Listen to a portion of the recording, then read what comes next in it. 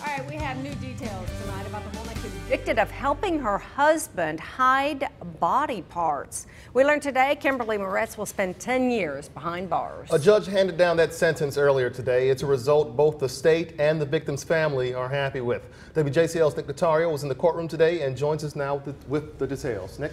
Unlike the trial, which I took part in, which lasted for days, today's sentencing only took a few minutes, and Moretz learned her sentence. Clutching a tissue, Kimberly Moretz gave a quick smile to her attorney as she entered a Springfield courtroom this morning. The Rincon woman was convicted last week for helping her husband cover up the murder of Charlie Ray around New Year's Day 2013. She faced 15 years behind bars, but the judge sentenced her to 10 years in prison with 5 years probation. Do you understand the sentence of the court?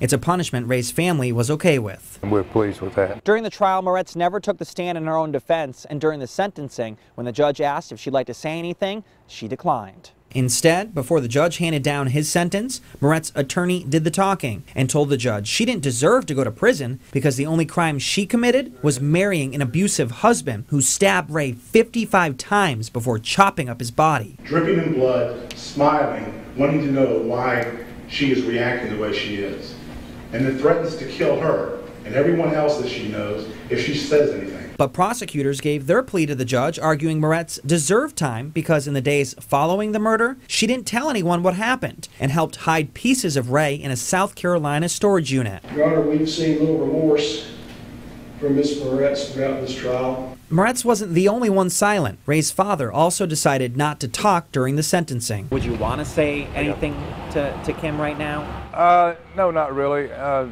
You know, I learned a long time ago, if you don't have anything nice to say, don't say anything. Ray says no words were needed because he got to watch Moretz taken away in handcuffs. That's the reason I came up here in this weather.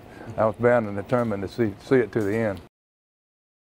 Moretz was found guilty on concealing the death of another and hindering the apprehension of a criminal. She was found not guilty, though, at tampering with evidence. Her husband, of course, Chad, accused of this crime, won't ever stand trial because he was killed in the days after the actual murder in a standoff with police.